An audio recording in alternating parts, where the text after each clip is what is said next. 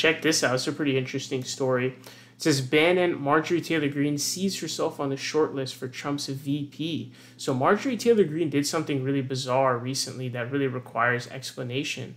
And so she's obviously a crazy QAnon extremist, right? Trump extremist. And so one would have expected her to be on the team of Matt Gaetz and against Kevin McCarthy, because Matt Gaetz is also like the Trumpster, the crazy Trumpster, right? But for some reason, she ended up siding with Kevin McCarthy. And so the typical, status quo explanation is, hey, like they didn't offer her any positions, but I don't think Kevin McCarthy offered her any positions, or at least that I'm aware of personally.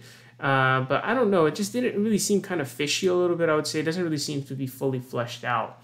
But it appears that Steve Bannon, who was a successful political strategist in 2016, he's no longer, I think, a successful political strategist. I think the strategy worked in the short term, that for 4 years, but that was it. Like, I think that 4 years of Donald Trump is definitely going to get you 8 years of Biden, and then who knows, and tons of congressional losses, and who knows what it's going to do in terms of how far is it going to go, like how far the loss is going to go.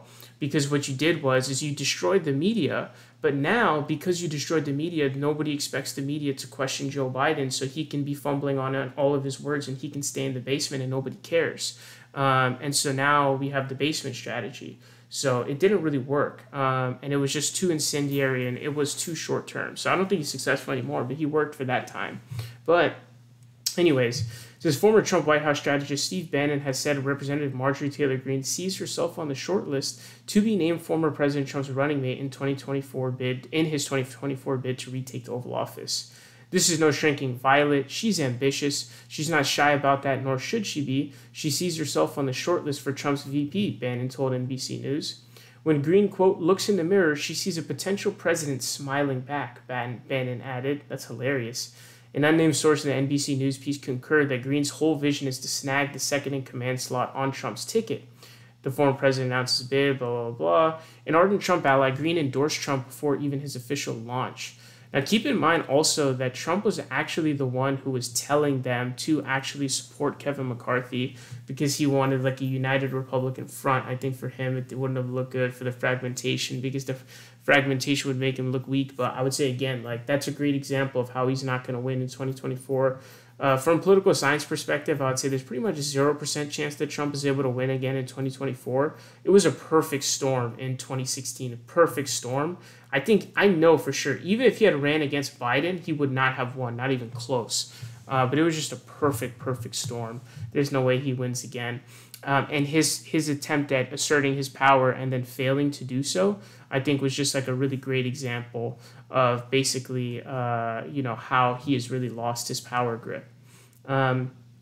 So she said last summer she'd be honored to run alongside Trump in 2024. According to an Insider article, the firebrand Georgia lawmaker boasted of having Trump on the line as she lobbied to get Representative Kevin McCarthy elected Speaker of the new House, calling him my favorite president. Quote, she's both strategic and disciplined. She made a power move knowing it would run up hard against her most ardent crew. She was prepared to take the intense heat/hatred short-term for the long-term goal of being a player, Bannon said of Greene's support for McCarthy. Greene's name is among a number of people rumored to be under consideration, including Representative Elisa Stefanik and failed Arizona gubernatorial candidate Carrie Lake. Carrie Lake and Marjorie Taylor Greene are basically jockeying for like the number one like Trump lackey position, pretty much is what it seems like. It says Trump hasn't indicated that a presidential announcement is imminent. He's notably turned away from his former Vice President Mike Pence, with whom he had a falling out surrounding their 2020 presidential election defeat.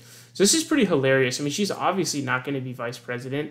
I don't even think Trump's going to pick her. She's just way too crazy. But it is an interesting question, though, because it is like, who is Trump going to pick as his vice president? It's actually a really good question when you think about it. Is he going to go the Sarah Palin route where it's like, oh, John McCain's obviously going to lose, so hey, fuck it. Let's just kind of throw something into the wind and see if it works.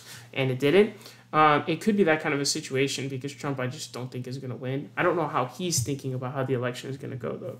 Does he think he's going to win? I don't really know. But anyways, with this whole situation with Donald Trump, it's kind of like, okay, who are you going to pick? He obviously went with the Mike Pence, like the typical conservative guy last time around. So is he going to go with MTG this time? Like, I just don't think so. I don't think she's going to be VP. If she is VP, they're going to lose. But I mean, being the vice presidential candidate and losing in terms of if you're looking at political accomplishments, like that's a pretty big political accomplishment. I know we like laugh at presidential candidates for losing, like Dukakis and people like that, but even just becoming the nominee from a standpoint of like a rubric of political success, that's huge political success to even make it there. So if she's really motivated by that, which I guess is what she is, she's a big grifter. I think that's what it is. And so honestly, this also makes me question how much she actually believes in anything.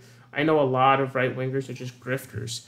But how much of what she said, crazy stuff that she says she believes, as opposed to just doing it because she thinks it's going to get her support.